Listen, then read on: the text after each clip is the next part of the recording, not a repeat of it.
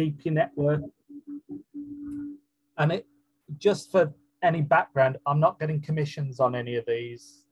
One guy is a friend, and you know, I'm not the friend. If you want to do some background reading on English football and what's gone on before, this one on the left is about the finances of English football, and this is one by a friend of mine.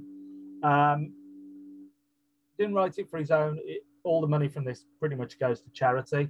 It explains about the finances in football and how different things work on player deals and how clubs work on the finances and so on and so forth. The second one along is quite an old book, but it will give you the history of how the business side of English football has moved forward. There's some very interesting stories in there about how some agents come about. Daniel Gee's book, The Done Deal, will give you a massive overview and touches on football in other areas as well. It touches on the regulations. And this one on the end, in one way, I hate promoting it. In another way, there's no book out there that gives you a truer picture of the way the football agency world works and the dark side of it in England. The secret agent, and people have said to me, well, this is all made up, it's all fiction. No, it's not. It might put you off. I hope it makes you a bit more aware of what you've got to deal with. But what I would say is that not everybody is like some of the characters in this book. There's some very genuine, hard-working, solid people in English football. This paints a picture that everybody's bad. They're not, but be aware of it. And I think that's it, Michael. I think I've made everybody suffer enough.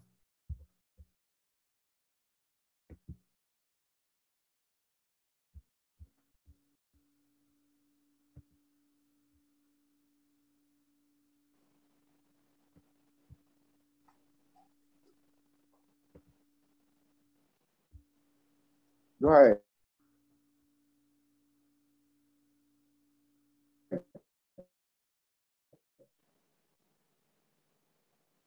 Is he there?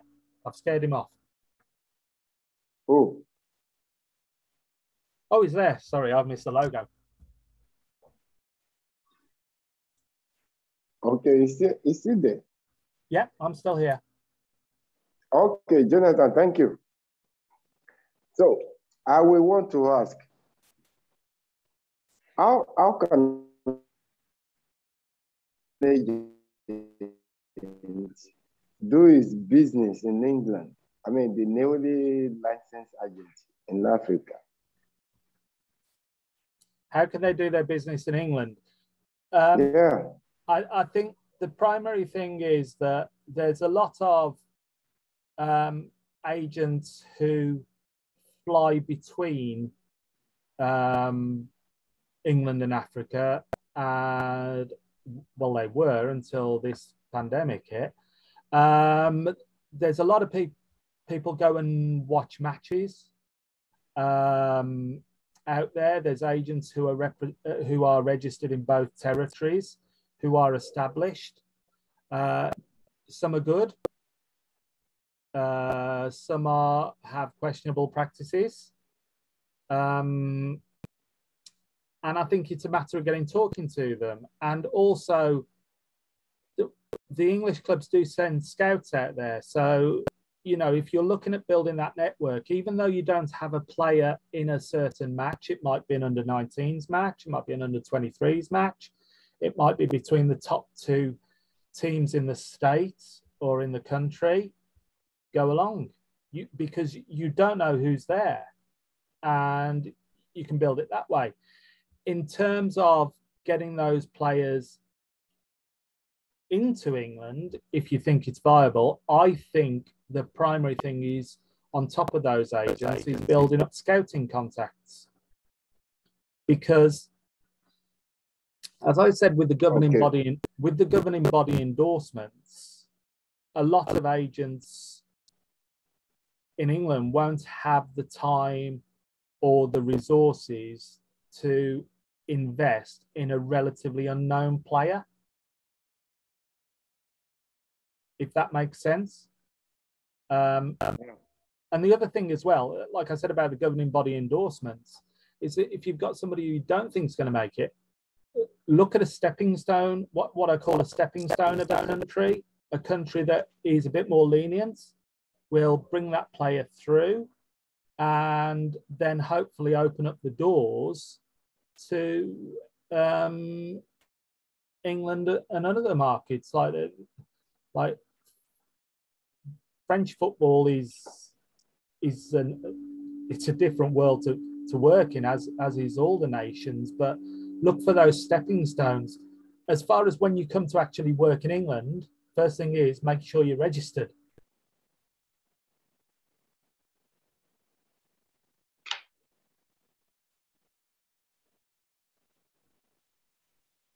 Does that make sense? Yeah. Okay.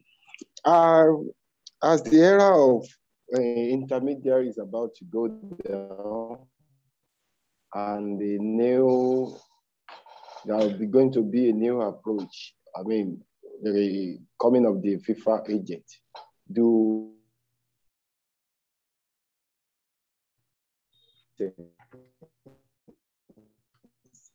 In multiple countries, in multiple nations. Right. If you broke up a bit on that, so if I try and repeat and you confirm whether it was a question, you're talking about the change to the intermediary regulations back to the FIFA licensed agents approach. Yes. Okay. Not something new. What should have never gone in 2015, in my opinion. Yeah. I think we will see a lot of resetting. I think you will see, be careful what I'm saying here. I think we will see that there will be an overall licensing system. I think countries like England, and I'm pretty sure France, and I think Germany as well, will maintain their own accreditation. So it will either be a process that you register with FIFA through your national association, which I think is most likely, or the fact that we will have a central FIFA license and then you get accreditation in certain countries. If I use this as an example, before 2015, when we had registered intermediaries, we had licensed agents and various guises before that. For operating in England, you had to get permit. If you were registered in, say, Nigeria or South Africa or Australia or wherever, you could register in those countries, but you still had to get permission to operate in England, because that was what the English FA said. They had another layer on top that you had to get permission as a registered overseas agent. With what FIFA are proposing, the large majority of it, I'm a huge supporter of. I think it's needed. I think it's necessary. And I hope that it will encourage more good practice. Do I think it'll disrupt those people who are successful on bad practice? No, I don't. Not at the moment. It's encouraging, but I don't think, I welcome it because FIFA are taking responsibility again a bit for it. And, you know, we'll wait and see, but I'm encouraged by it. Okay. Do we have anyone with questions?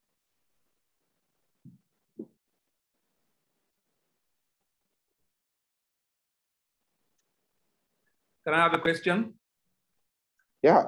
Your name, and go ahead. Mr. Jonathan, your presentation is quite clear about business in England. Yeah. But to my understanding, it means once you are not registered with the FA in England, automatically you don't have the right to work in England. Is that what it means? Right. This is where the complications come in, because by the letter of the regulations is that if you are doing business in England, i.e. with an English club or a player registered in England, you have to be registered, okay?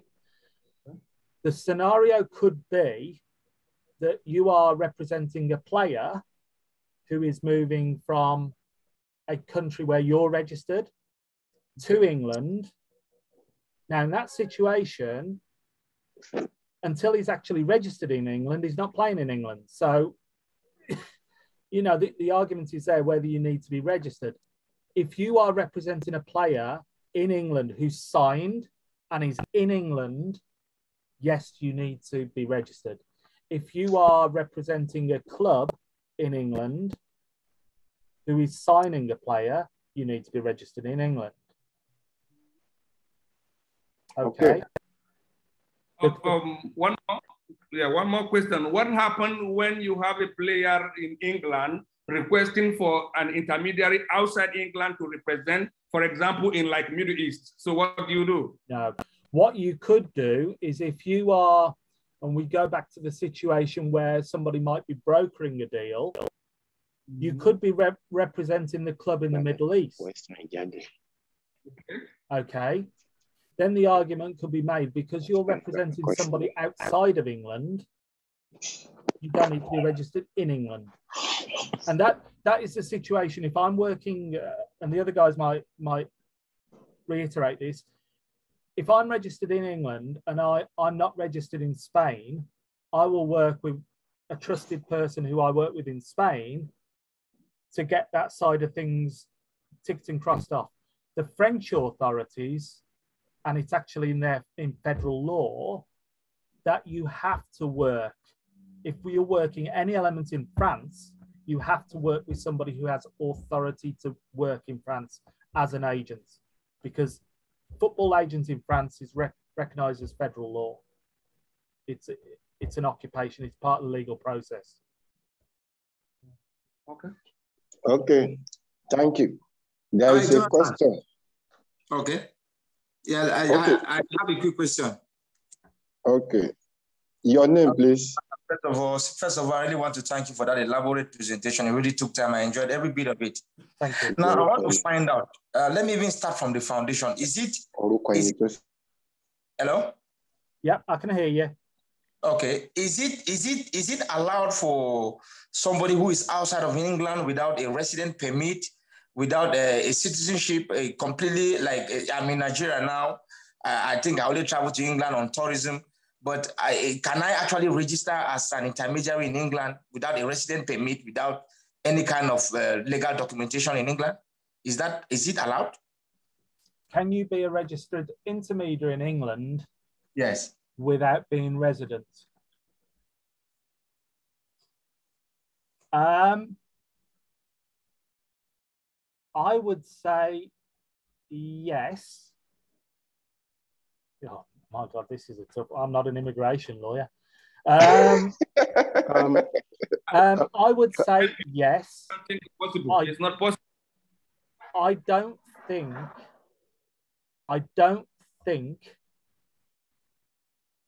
you would get any hurdles from the FA in the registration process where your problem would actually come to do some work. So yes, you could register, but no, you couldn't do any work. If that makes sense. Yeah, exactly. Because what then will be the whole point of registering when you won't be able to travel to England, when you're able to reside in England? You're talking about work permits here. Yes, because right. Take for instance, I'm not an immigration lawyer. Okay. I will plead the Fifth Amendment here and say I am not. Actually, I'm not American, so I can't even plead the amendment. So. Sorry, I can help you a little bit about that because I'm not staying in Africa. That is not possible because you need a document for you to be able to live in that country before you can apply something no, to do. No, what I'm saying is, the question was, can you apply to be a registered intermediary in England? Yes. Resident No, not residency. As I said, I'm not an immigration lawyer. Okay. As you know, you would have to have a sponsor for a start. A player's sponsor would be a club, but you could register as an intermediary in England. The problem is that you wouldn't be able to work. So it would be a pretty pointless exercise. If you wanted to go through the process of being a registered intermediary in England, yes, you could be. The fact is you couldn't work. Okay, next question. Samsung Galaxy, your name? Oh, sorry about that. My name is Kola. I'm a young intermediary from Nigeria. I'm also a lawyer. Yeah, so good one, Michael. You've done an impressive job so far. And to Paddy and Jonathan, it's been quite an insightful, interactive session.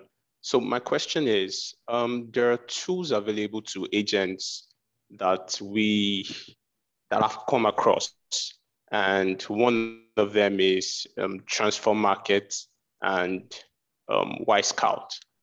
So my question would be, how do we harness or utilize these platforms, or should we reckon with any of them at all, or how helpful can they be? Can I just continue, Michael? Jonathan. Yeah. My opinion is, this is just personal opinion. I've got a lot of time for Y-Scout. I think it's a very good resource. Is it 100% accurate? Possibly not. It's better than it used to be because, of course, Y-Scout is now owned by a separate organization. There's other resources that you can use as well. As far as Transfer Market goes, I would say you can possibly believe 1 in every 5 things on there. I don't think it's a very reliable resource. I think it's fine for doing initial research, but if you approach anybody of standing in a professional club and you base your presentation of a player and your justification of a player based on what you've got on Transfer Market, you're devaluing yourself. If you back it up with stuff off things like Y-Scout, and there used to be one called the Soccer Association, the other guys might use other ones as well, I think you're in far better stead. If you were to focus your efforts on one or the other, I would 90% of your time focus on what you see on Y-Scout and 10% look at Transfer Market. Sorry, Transfer Market, but that's just my opinion.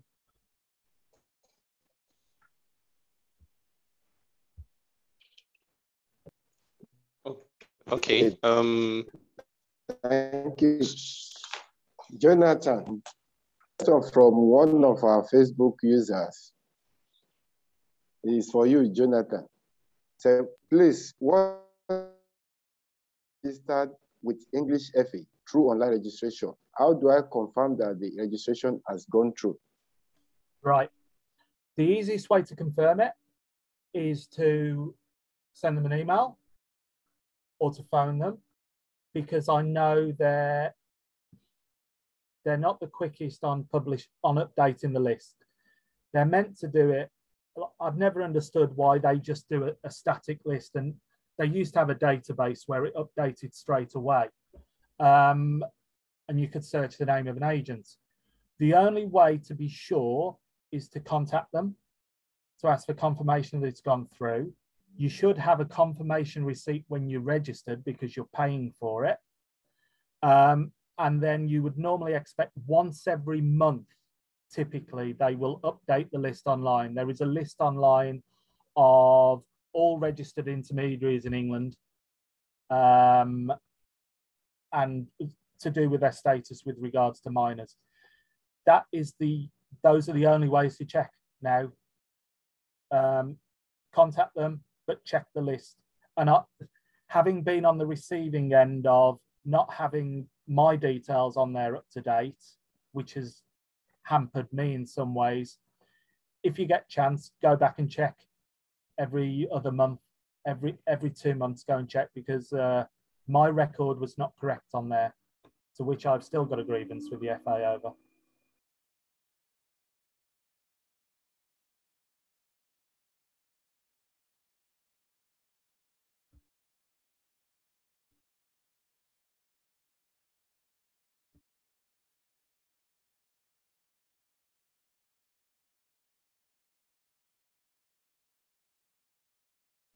Yeah, Kola, you are on. Okay, thank you, Michael. I was going to ask a follow-on question about what would be the best platform then? Okay, I understand that we should, Jonathan mentioned that we should go through preferably head of recruitment. We should start lower with clubs if we're having troubles reaching out to the higher ups in terms of the football hierarchy. Other than emails, do you think that it is professional to reach out through maybe LinkedIn or Instagram, for example, through social media? Some people find that appalling. However, if you're going to be persistent, would you advise anyone struggling to make contact with anyone in the football pyramid to go through that route? Thank you. Jonathan. All right. I think some medium, I think it depends on the person as well. I know I personally wouldn't reach out to anybody on Facebook or Twitter or any element like that. You know, this is a business element. So for me personally, LinkedIn is the best method outside of that, because there's some form of quality and quality control.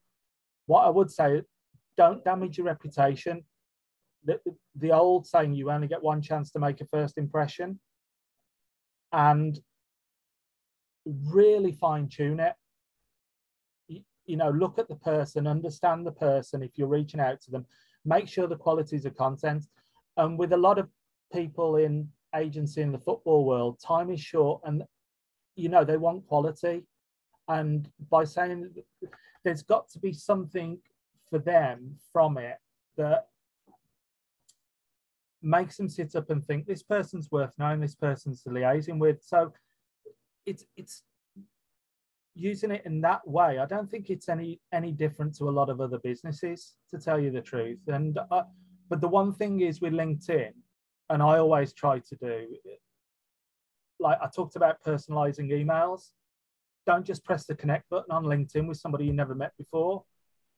Actually attach a note to it and say the reason why you're trying to connect, and you might get a bit more interest. You know, I think LinkedIn's a good platform. People might have different opinions.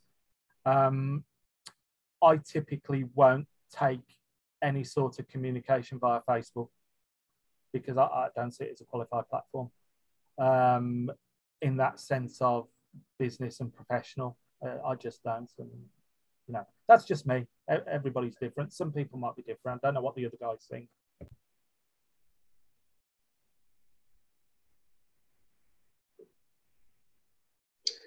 Thank you, Jonathan. So I think Peter is, and we have about 15 minutes left for today's episode. So I think let's bring in Peter now. So I think we have something to say on the questions asked before. Then he give us his presentation.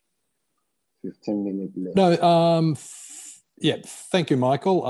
I've already presented several times to the guys on this platform, so I'll keep my presentation very short. I really appreciate Jonathan and Paddy making time from their very busy schedule and answering a lot of questions and providing great insights into the business.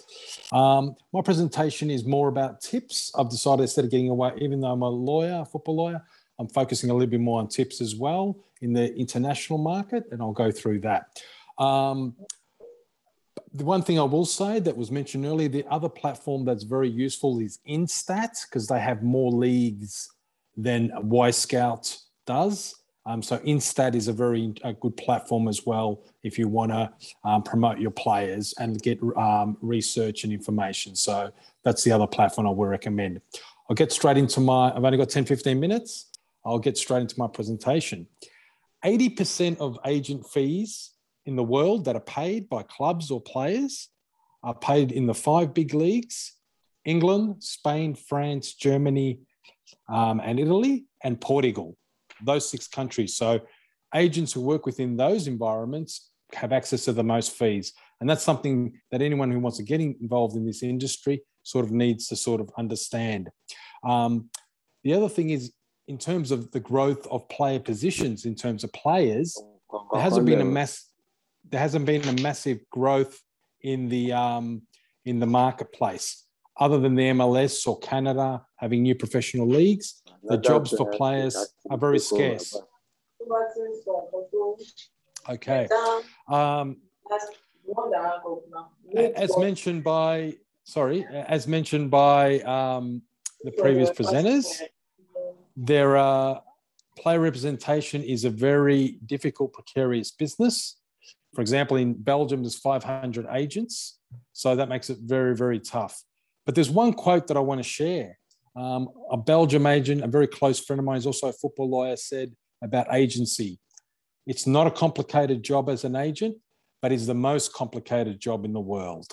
And that resonates to what kind of business we're involved in. Now, I'll go basically into tips. We mentioned representative agreements and mandates. Fundamentally, the best thing is to have a representative agreement.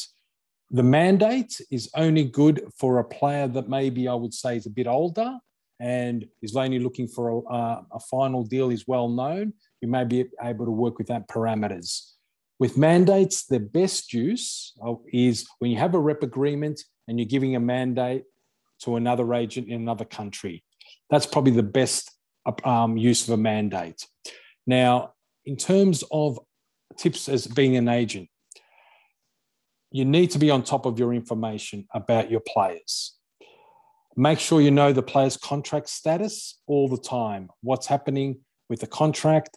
Are bonuses being paid? When are they becoming free? Is there a transfer or release fee? All those things you must be across.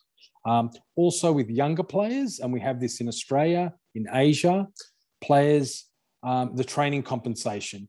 How do you deal with training compensation, especially in Europe, if the clubs are at a high level, a high tier, because we've got, depending, it comes down to the buying club.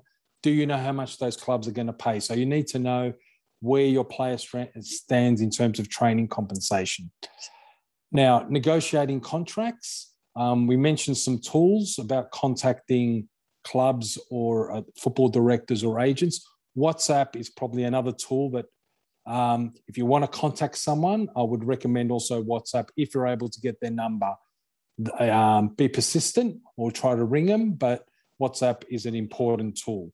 Now, when we look at agents, I think we always need to self-reflect and say, what type of agent am I?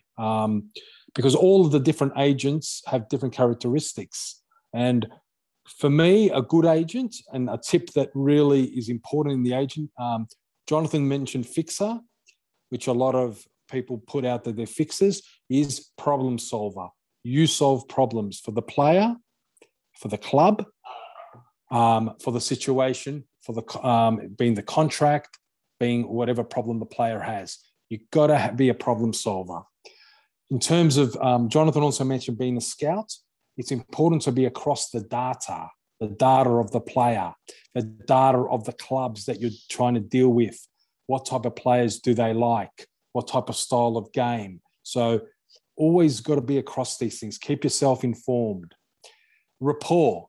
You've got to have, this is a people's business. This is a relationship business. You need to have rapport. And that we mentioned trust.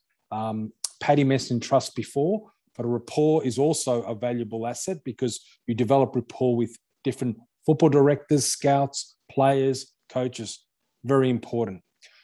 As an agent, it comes with experience. And I think an important thing about it is finding your voice and your confidence in believing yourself and saying, I've done one deal, I've done two, I'm building experience. But find your own voice. Don't try to mimic other agents all the time. The other thing is keep track record of your deals and your introductions and your successes, because that will give you confidence going ahead. We mentioned conferences. I think conferences are important for networking.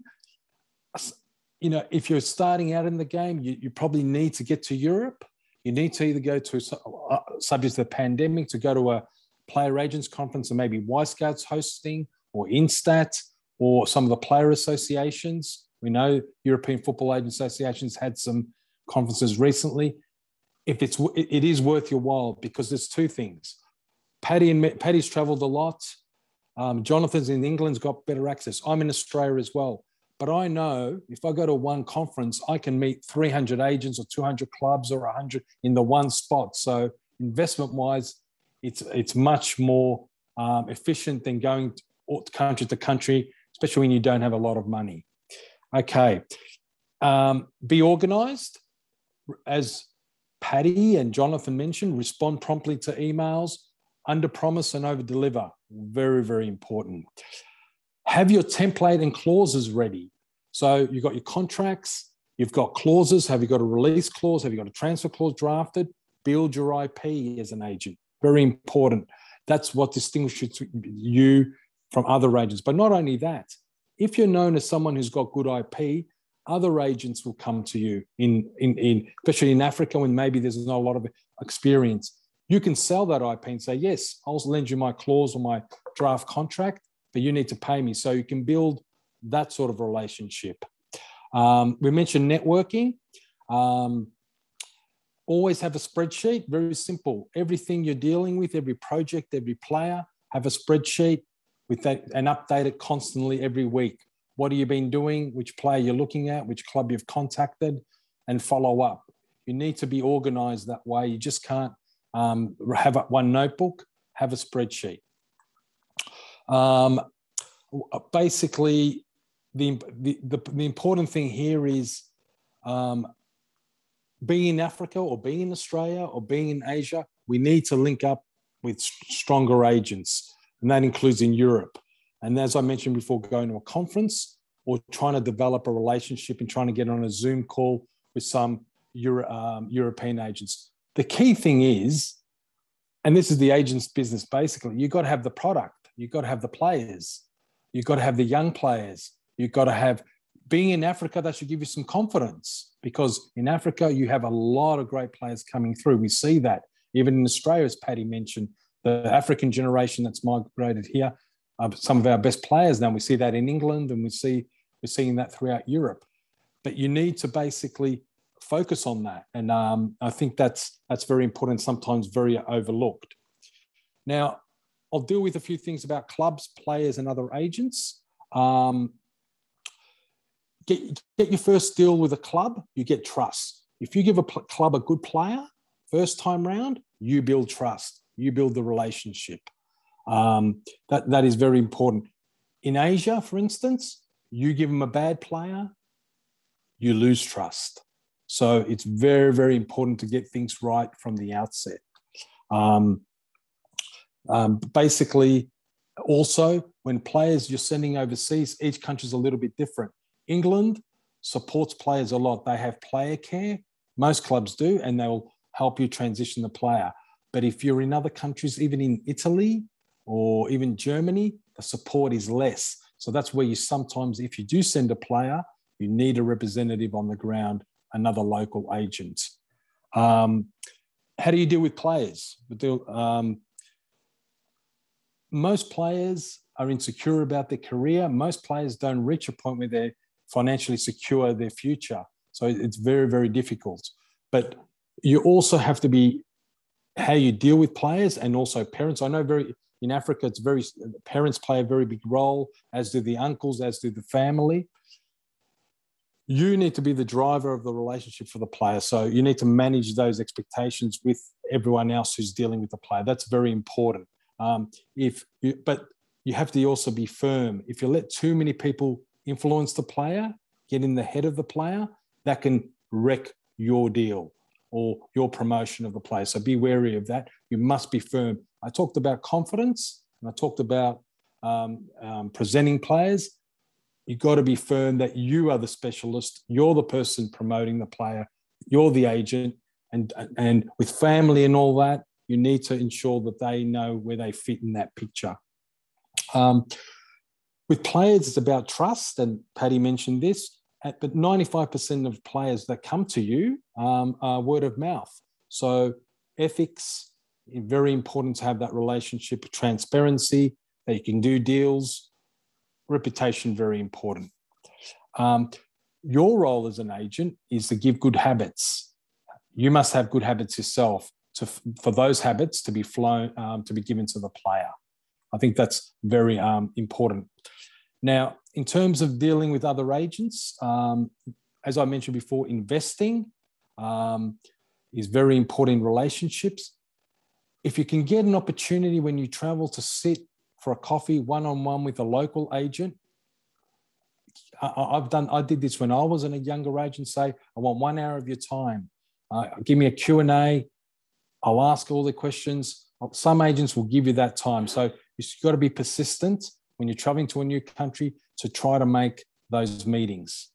Now, as an agent, you also need to have your talent identification and recruitment of players down pat. What type of players do you want? Have that documented. Do you want players with technical skills, tactical, athleticism, physical power, mental toughness? I would say one of the characteristics with players is that they must have a good character when you choose players to work with, and they're coachable, very important. And focus on those qualities as well when you're recruiting, because you're just like a scout, you're just like a club. You're recruiting players to your portfolio. So you need to have players of good character that won't go against you when a decision needs to be made. Now, tips in relation to negotiating a new contract. Sorry, I'm going a bit fast here, but I don't have much time, and I just want to go through these things. Listen to what the client wants. Number one, you're the agent, they're the principal.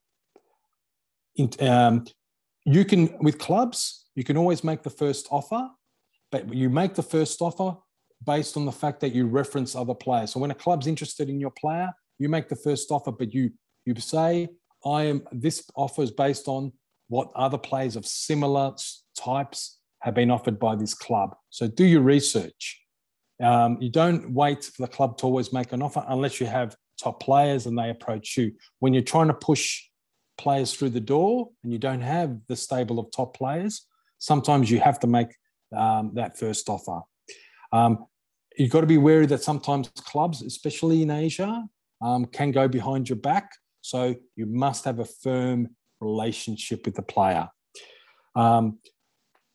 It's important with advice. There are two things. The financial, players think by going overseas, they'll get more money, versus the sporting. If a player's playing week in, week out in the top league, Nigeria, Ghana, Egypt, South Africa, a lot of games in those leagues at a younger age is the selling point. And you need to be firm with players and say, if you play 2 seasons of that, then it's time to go overseas. If you go too young, sometimes it doesn't work out. There are a lot of unemployed players out there. So that's very important. Always plan before the window, 6 months before transfer window, 6 months before. Always do your planning. Now, I know with when you're working with other agents and you want agents help in other countries, their first priority is their own players. They'll only look at your players if they've got time or if that player is very good. So if you do a lot of pre-planning and you've done a lot of the work, a lot of the research, you've got the videos for the player, you've got the CV updated, you've got the contract status, that will help the other agent who's overseas to push your player.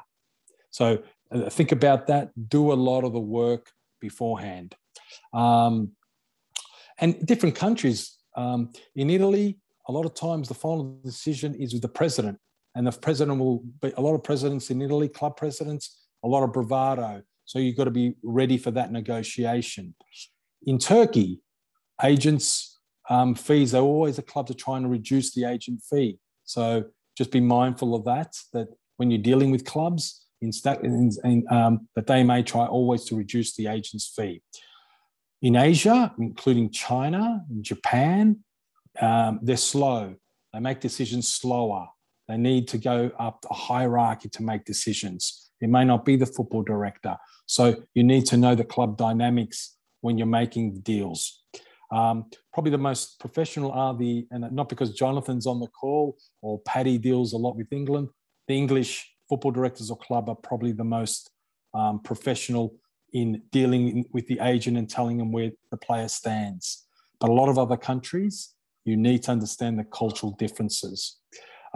With America now, and I would emphasize, I know it's very hard from Africa, but America is a market because passports don't matter as much in America as other countries. And that's where a lot of your younger players, and I'm not saying to go through a college scholarship, but there should be a push there that a lot of your players, because we know USL, MLS, that's all really providing good opportunities. So that's something where I know we're all attracted to Europe, but as Paddy said, the MLS could be the biggest, second biggest league in 10, 20 years, maybe earlier, maybe later. But African players, I think there's a good synergy and a market there. So that's one thing that as African agents really need to focus on relationships with football directors and coaches and agents in America. Very, very important. And I would say this, from my experience, I think the Americans are a little bit more easier to have those interviews and chats and Zoom calls. So don't discount America as a market for your players. The other thing is, as an agent, you really need to, if you're working in the Nigerian league, Ghanaian league, Senegal league, you need to promote that league in your discussions and raise what's going on in those leagues and what type of players are going out there. So when you're approaching European clubs or American clubs or Asian clubs, you need, sometimes we discount our leagues, but I think that's something you need to focus on.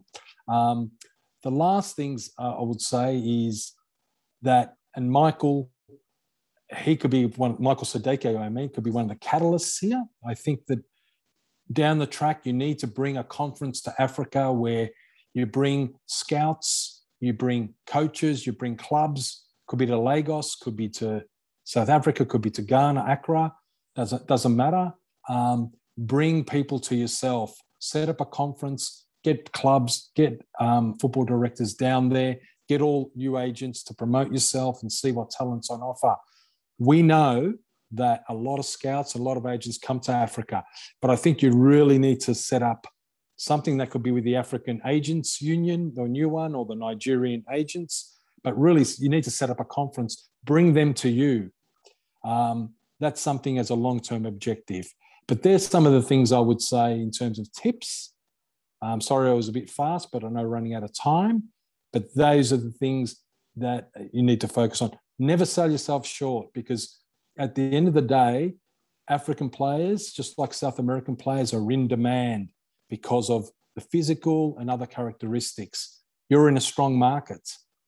But it's the key here is, how do you make the most of that market? And you've got to be a little bit innovative, but you also got to be dealing with relationships and always trying to learn ways to improve and get across decision makers. So that's my tips in 10, 15 minutes. I'm happy to take any questions. Yeah, thank you, Peter. Yeah, I would want to unmute the three speakers, Paddy, Jonathan, and Peter. Please unmute yourself for the final section. So if any one of us have questions, we can put it on now. The 3 speakers are available to answer the question.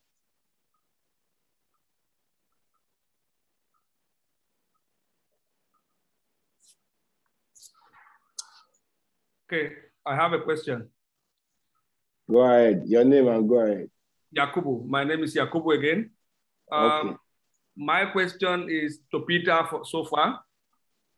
I want you to clarify more on the agency fee, because so many agents doesn't understand the difference between the percentage of the player and the agency fee.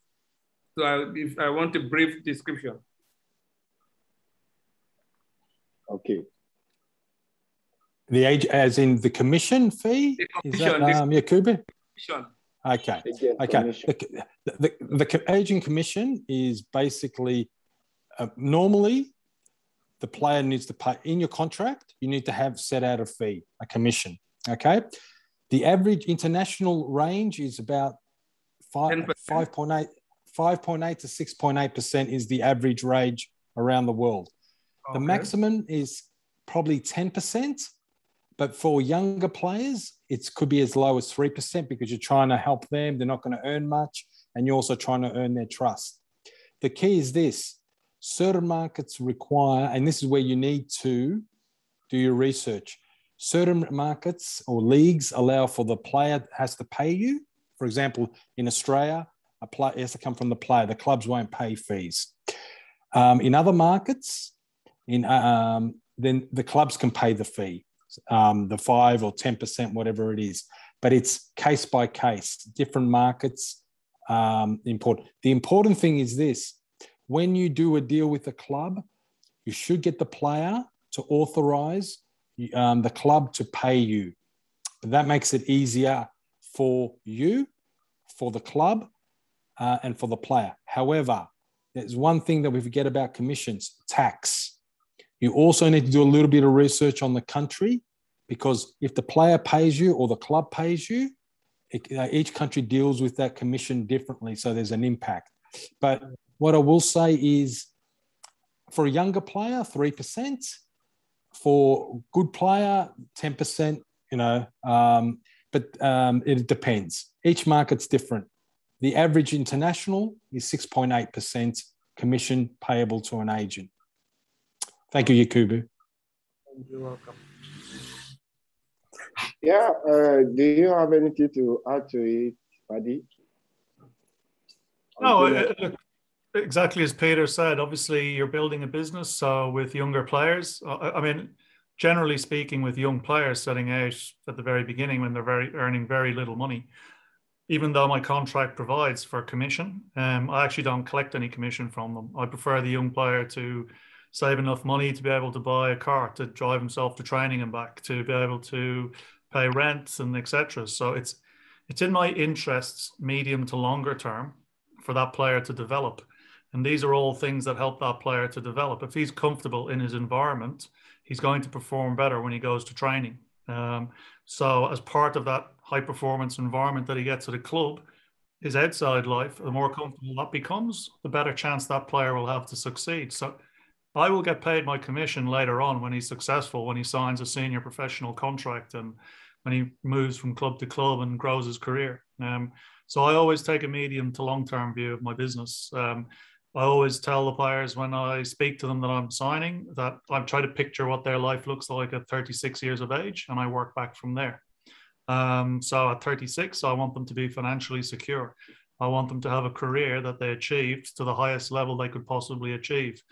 I want them to have good memories because, again, it's a short journey. There's a lot of life for these players.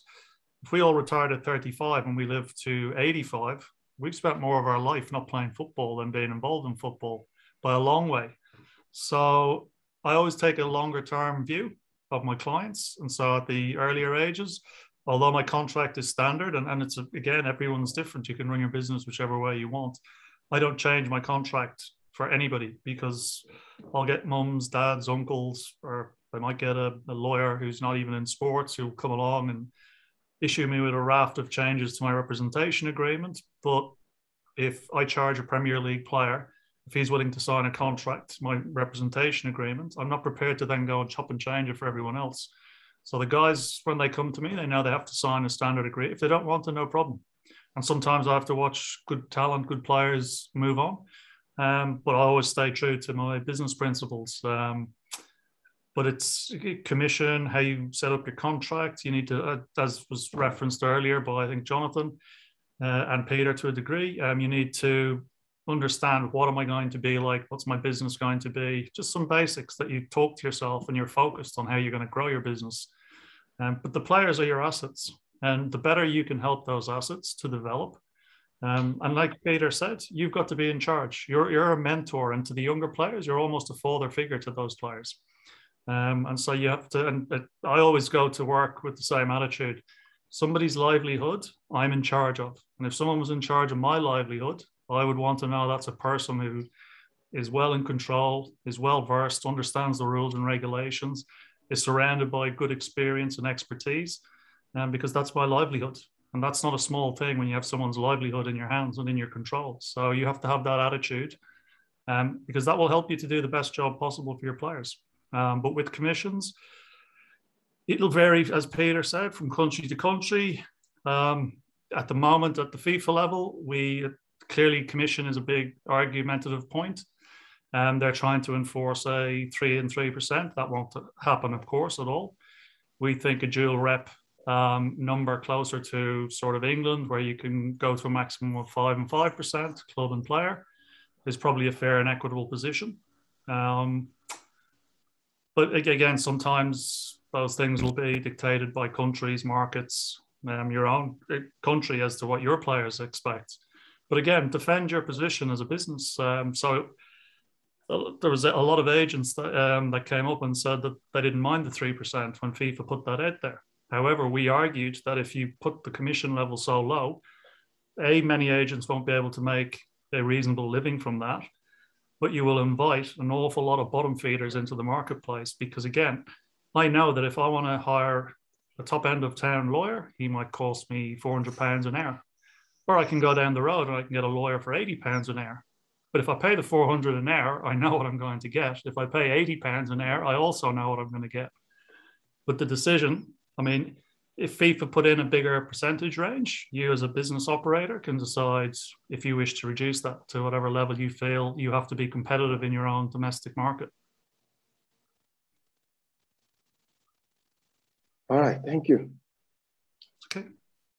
I'm going to talk about Gunawo. You're on. Well, it's been a nice group of lectures, and I've had a lot of great learning experience. My question is this: the commission, what is it on? Just on the transfer fee, or is on the whole contract, salary, including bonuses? I just need to be sure. The reason is, knowing how we intermediaries and agents operate in Africa, we take a whole lot of responsibility for the players, and the cost involved is huge. So I would just like to be clear on that. Thank you. Yeah, well, again, if you are collecting a part of the transfer fee, as Jonathan referred to in his presentation, you're acting for a club, whether a buying or a selling club. Currently, you can act for both, as the great Mino Raiola shows us many times. So part of the transfer fee would be you'd be acting for a club. And as FIFA are currently under their guidelines suggesting, you can only act for one of the buying or selling clubs. They've yet to determine which. So that is the transfer fee. In general terms, certainly most of the representation agreements that I'm aware of, people charge on the gross amount of the player's contract. So that would be the player's salary, if he had significant bonuses involved that the agent has negotiated, etc. Some of the less desirable agents in the past, historically, not so much nowadays, will go so far as to work out the value of a car, if a car was provided, and try and take a percentage of that, which I don't even understand how you do that unless you go and remove a wheel from the car. So I think in general terms, it's the gross value of the player's contract, which contains his salary, his bonuses, pretty much. And again, you can decide whether you choose not to charge him on his bonuses, whatever. Again, if it's a young player and he has a goal scoring bonus, it's a good thing for a goal scorer because it's a big incentive for him to score goals. So for a young goal scorer, I probably would say, mate, you've earned that, you keep that. If it was Leo Messi and he gets €2 million for winning the Champions League, I probably would send him a bill. But then he can afford that bill. All right, thank you. Chibuzo. Yeah, a very big thank you, Mike, for this wonderful, for this information to be part of this platform this afternoon, and also a very big thank you to the speakers for all that enlightenment. My question goes to Mr. Paddy. Yeah, Mr. Paddy, I was, when you were explaining about the contracts of player, I was actually off and on because I had another engagement, so I didn't really get that very well. So forgive me for that. Please, what are the things an intermediary should look out for when trying to sign a contract for a player? What are the most important things we need to look out for? Things like the transfer fee. I only know about the transfer fee, agency fee, commission, and bonuses. If you can just in a few minutes throw more light about that, I'll be very grateful. Sure. One of the big benefits we have nowadays, as Jonathan and Peter will tell you from their backgrounds, is an awful lot of leagues around the world have a standardized contract. So actually, there's huge portions of the contract that no changes are permissible to. They're just standardized. That basically leaves you having to negotiate on behalf of your client for the terms and conditions that are within that contract. So your main points in any contract that you negotiate will be the term, the length of contract. That comes back to what stage in his career your player's at, how long you want to commit that player for. Maybe you have multiple goals, multiple plans, and the shorter term contract is better. Maybe you feel it's a club he needs a significant period of time and you want him to be there longer. Obviously, the player's salary is the negotiable part that you have to negotiate with a club.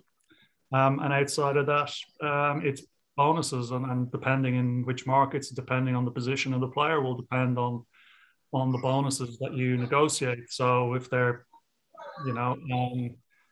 if they're goal scorers, you wouldn't be negotiating goal bonuses. If they're midfielders, you look at assists. If they're defenders, clean sheets.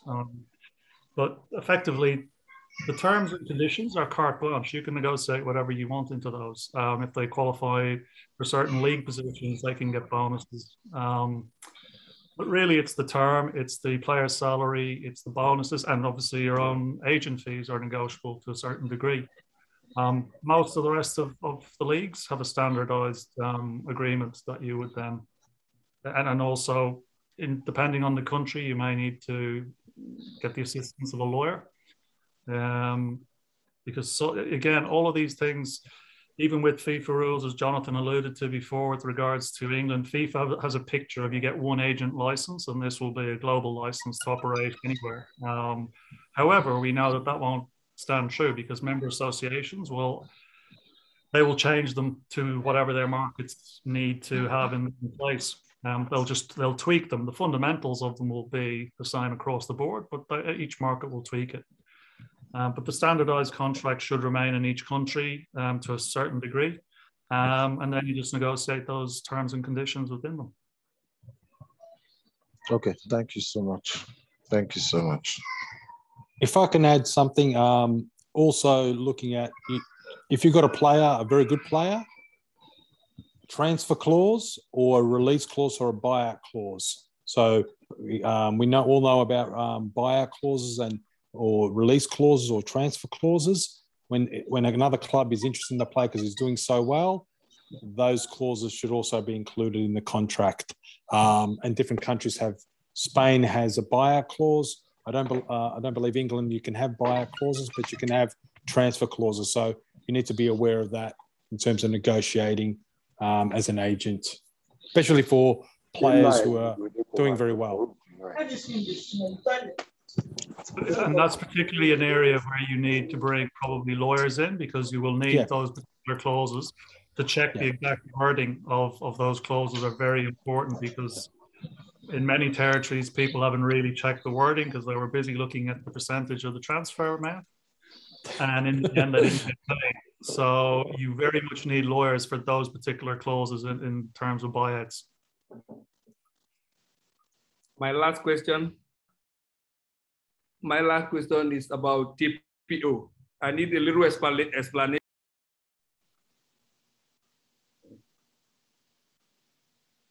Sorry, Yakubu, you're on mute. We couldn't hear your question. Sorry? We couldn't hear your question. You're on mute. My last question is about TPO. I need a little clarification about it. Third-party ownership. Yes. Third-party ownership is illegal now. Yes. It's basically was mainly used in South America because clubs couldn't afford to fund all the players. So agents used to try to have economic rights over players.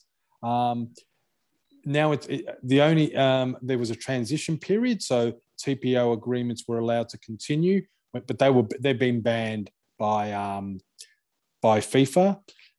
What they were was the agent or another third party or investment party had control of the economic rights of the player. When I mean economic rights, the transfer of the player. That's no longer available. So it's something that should not be in contracts, definitely shouldn't be in an agent's agreement, and should something you stay clear of. I don't know, Jonathan, if you want to add anything. The FA actually banned it before FIFA. In England, they actually had a set of regulations specifically targeted at TPO. As soon as FIFA said it's not permitted, miraculously the FA's document went missing, has never been seen since, unless you keep a copy like some sad people do. But the TPO element, even though it should not happen and it is illegal, I think we can safely say, and I think the two guys would probably agree without actually saying anything, is that the ability of third parties, including some agents, to exercise influence over transfers and a player's economic rights is still happening. Yeah. And it's up to people to put a stop to it, because for me, it's just not right. But I would say as well, there are some regulations still lurking around, like, you know, it could be argued, and I get into this debate with many people, and we could probably talk about it between the three of us endlessly, that if an agent is getting paid a percentage of the transfer fee by the selling club, and he's had a past association with that selling club, is that not indirectly some form of ownership over the registration? That's to be debatable. Where I have a problem with it is the typical South American element, where somebody basically controlled the earning rights and the rights of a player, basically own the player, which for me I find disgusting. Yeah, I mean, that happened in Fiorentina. I think the new owner came in and then realised any player he wanted to sell, he had to pay an agent part of the fee. That was, as you say, a form of third-party ownership type rights. But agents had control of the selling of players, which is absolutely wrong. Yeah. But that happened in Fiorentina, I believe, in Italy, in the Serie A. There's agreements littered all over the place where agents will have agreements with chairmen of clubs or club officials that they have a right to act for the club in the sale of certain players going forward. So the argument is, if they have that right going forward, is that not a form of third-party ownership? But it's not just one country or another. I think if people look deeply enough, there's evidence of it throughout many countries across the world with football, and whether it be in Europe, whether it be in Africa, whether it be in the Americas, it's all over the place, sadly. But yeah, it's fundamentally, like Jonathan Peter said, it's wrong, and you should avoid it. And at certain levels of deals, it will be offered to you as an incentive and a carrot. And then this is where the clubs are very, very complicit in a lot of the illegal activity that takes place, particularly at the top end of the game. These are all incentivized by the clubs. And so the clubs have a lot to answer for. I mean, agents effectively, we suffer the reputational damage from it, but clubs are the ones who incite a lot of it. And there is a huge loophole to TPOs, which the cartel at the very top use very frequently, which I've highlighted to FIFA, which will be dealt with in the next sort of incarnation of the rules and regulations. So it will certainly make it tougher, but some of these TPO agreements can be as verbalized, never mind even written down anywhere. And you can't legislate for that. What you can do is track payments and audit and ask serious questions. And if you don't get a suitable answer, you can punish the club. You can punish the agent involved, but it's from morally, it's just not correct. And if you're doing a good job and you're building a good business, you shouldn't really rely on that.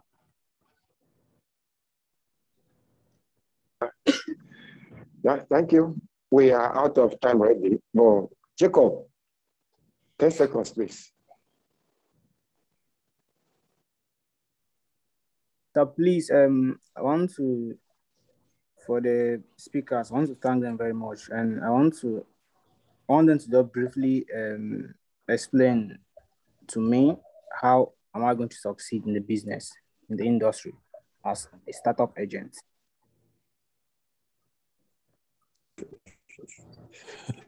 This has been dead with this morning. I think we've pretty much given a lot of background on that. If the recording's shared, I'm sure you'll get things. But basically, there are a lot of tips and that. What I would say is, if you're a startup agent, now there's a couple of good courses that have come on board, and I'm not promoting any courses, but Paddy would know that there's one or two that are available for startup agents to know the business. And then there's a lot of things that we talked about: relationship, building your client base, investing in travel overseas, and then all the other skills that I think we mentioned. I think you need to know, because people forget with the agent business, you also need to know regulations and contracts, even though you may need a lawyer down the track. So one of the courses available, which we probably Michael knows about, Michael Sodeke, might be a good start as well, plus what we've discussed today. I don't know, Jonathan or Paddy might want to add to that. Yeah, Jacob, it's hard work. And you know, we've probably said a fair amount of things on here that would probably scare people off wanting to do it. That's not the intention. It's just to make people realize it certainly isn't easy. It takes patience. It takes hard work. I think it takes passion too. You have to genuinely be passionate. I'm like Jonathan. I started out as a coach. There wasn't any university I could go to and say I want to queue up for a sports agent's degree. So, you know, you need to have passion. You need to have patience. You need to work hard. You're going to hit many, many barriers as you build a business, but that's no different to a guy who opens a restaurant or starts another business. That it's only a question of whether you're willing to keep pushing through each of those hurdles. But you'll come to a day when something really good will happen, and it will. I find in my 30-year career, it generally happens when I'm least expecting it. Out of nowhere, I will get a phone call or an email, and it will lead to something outrageously amazing. And you'll all have that in your journey being a football agent. There'll be a lot of hard days, but then you'll have a very rewarding day. You know, I do it because I take huge enjoyment, particularly taking a young player and being with him through a lot of his career and seeing him step onto a World Cup pitch and play against the eventual World Cup winners and know his journey from, you know, a very poor background and all the hardship he went through to get there. I can't get that from an office job if I'm an accountant or something. That's not going to give me that. And I can't put a price on that. And I'm not saying that to seem holier than thou, but it's genuinely why I do it all the time, because I really do enjoy that aspect of it. But again, for many years at the beginning, I didn't make much money. It was quite tough. But I was resilient and just kept at it. And that's pretty much the message. And like Peter said, there's plenty of courses now available. A lot of people are doing, you know, agent classes. You can sign up to those. You can give yourself a bit of a head start by hearing from experienced agents what it took for them to get there. Always understanding the rules and regulations are very important. And that's thankfully, and as Jonathan said earlier, that's going to come back in, because if you're doing a good job for your client, you should know the rules and regulations. That's the least a client should expect from his representative, is that you understand the rules and regs. And so yeah, it's all of those factors. But again, it's very rewarding.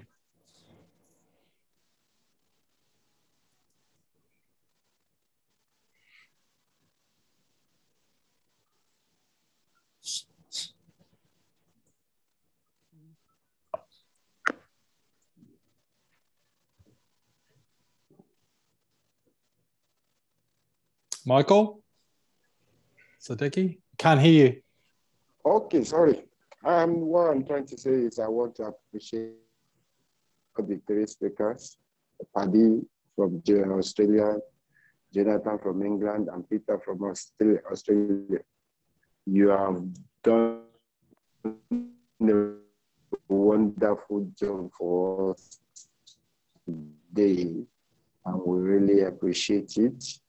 Out of your busy schedule, still have time to share important information with us. And we hope that when next we call you, you're going to be. And to the audience, those watching from Facebook, on our the YouTube, and those online on Zoom, we appreciate you. It's been 2 hours, 30 minutes. We budget 90 minutes, but it's been 2 hours, 30 minutes now. We want to appreciate you. Our next stop will be on the 28th of October, where we'll be discussing the super topic again. I mean, how to establish yourself as a football agent. That will be the second episode. So it comes up on the 28th of October. We hope Jonathan and Co will be available for us. In the meantime, we appreciate you all. With this, we are going to close this meeting. But before then, in 60 seconds, Peter, Jonathan, and Paddy, your parting word in 60 seconds.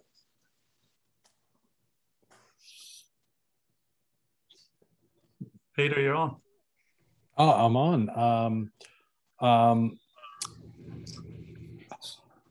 What I will say is the agency business, it's a ruthless, tough business, but it's the most enjoyable business you can be involved in, because it brings everything together, whether it's office, whether it's deals, with the stadium, whether it's making people happy. It is the holistic business, and it is a relationship business. And if you can make it and grow in it, it's full of great stories. It's full of passion, as Paddy said. And I really hope for all the people who attended today to really make a go of it. It takes time, it takes resilience, it takes patience, but it's a journey that, you know, that really can achieve a lot for not just yourself, but to make lives of other people better. So my best wishes and best of luck with your journey as a football agent. Thank you. Peter. Similar story to Peter. I hope what you'll all take away from this webinar that we've had is the positive things that we have said. The negative things or the scary things that we've raised them to make you aware, not to scare you out of the business. This is, again, for me, there isn't another job I would want to do. I've had many job offers in many other places, but I've spent 30 years doing it, and I do it because I really enjoy it. And I've had very, very tough times, probably tougher than some of you guys will have, but it's very rewarding. Keep your passion high, be patient with it. Don't give up when you hit some problems. It's easy to do that. It's a little bit like what we tell the players, right? Work hard, and when they have downs, they have to come out of those downs quick. And it's no different in the agent's business. So I wish you all every success in whatever you do with your business and what you decide. I'm sure that the more you get into these things and learn, the more it will help you achieve success. And I wish you all the best, and we look forward to seeing you again soon. Yeah, thank you. Jonathan. Right then. I think for me, it's going back to what I said in the presentation. Decide and note down and keep it why you want to do it and the reasons why and what you're aiming to do, and then keep it. And you can always refer back to it and you can always refine it, because your attitude to the industry, your attitude to other people will change. Sometimes you'll hate it, sometimes you'll love it, but always stay with what you want to do, what you want to achieve. And as far as those who want to represent players, remember that, you know, they are the client and you are the provider. You are the service provider. Yes, you work as a team, but at the end of the day, your focus has got to stay on them. You will end up getting incredibly frustrated with parts of the industry, whether it be authorities and regulators, other agents, players who don't do what they say they're going to do, families who turn their heads. All you can do is your best. But as Paddy and Peter have said, there are some huge upside of it and huge lift in motions. And there's nothing greater than when you see a young player who you've worked with make his first team appearance. There really isn't. Mind you, there is one thing when they say thank you. And believe me, it happens from time to time. It doesn't happen often, but when they do, it's well worth it. But honestly, best of luck to all of you. But focus on what you want to achieve and how you want to achieve it. All right, thank you. At this time, we are going to close the meeting. Appreciate you all. See you soon on the 28th. We'd like to welcome. Thanks for having us, Michael. Thanks, Yeah. Michael, for having us. Thank you. Thank you for having us. Thank you. Bye, everyone. Bye-bye. Bye-bye. Bye-bye. Bye. Thank you, Jonathan. Thank you. Thank you. Bye. Bye, everyone. See you again soon. Hello, Michael. Yeah, hello. Yeah. Please, can you make the recordings available? Thank you. Yeah, it's available. You can check it on my YouTube. It's there now, or on my Facebook page, Anfieldlane Sport TV. What did you call it again? Anfieldlane Sport TV on Facebook. Okay. It's there now. Anfieldlane. Have a nice day, okay? Bye. Yeah, bye-bye. Thank you, Yaku. Yeah, not easy. It's not easy, huh? Thank you for everything. Mike, such a great work. Well done. Yes, well done. My namesake. At least we okay. Well done, guys. Well done, guys. Well done, guys. Thank you so much. So refreshing. Jacob, thank you. Okay, Charles, thank you. Bro, I hate you. Before you need to work for one player. Get the one. Yeah, Michael, I'll call you. I'll call you immediately after we drop off. Okay. Get one good player. That is all. Yeah. You know, because Africa, they like to rush agent. Everybody, when they see new agent, they want to go. So you just have to be careful. Don't care about everyone. Yeah. Choose a good player. One good player. Spend all your money on one player and everything will be okay. I lost too much money. I lost too much money when I started. I lost a lot of money. I got the first contact I got was a small club. I made only 1,000 out of how many thousand I spent. But from there, I spoke with the president of the club. He gave me his confidence. He said me, give one good player and I'll keep asking you for more. You see? So don't care about too many. Choose one good one, sacrifice. Then you get to. Yeah. That's all. You don't now I'm in Asia here. You only need one. I don't speak to agent, I speak to president. Yakub, where do you stay? I stay in Asia, in Vietnam here, but I rule all the Asia. Okay. Wow. one player alone, one player will take you where you want to go. So many agents, you to them, they don't care. They have, it's just like you need to be jealous of your business. Yeah. Our business is just like when you have a girlfriend, you know, you pretend you don't want someone to go there. So everybody will protect their environment. They don't want you in. So if you send message for people, why would they reply to you? Why? They have their players. So that's what you need is just one. You get one. If you make it, you start. All you need to do is to package yourself. You package your business.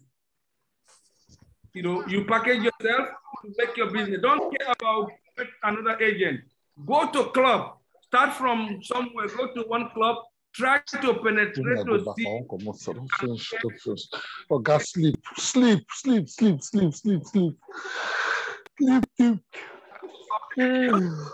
Person, talk to him. We can make deal. The person. Every club have, they don't care. The secret is business.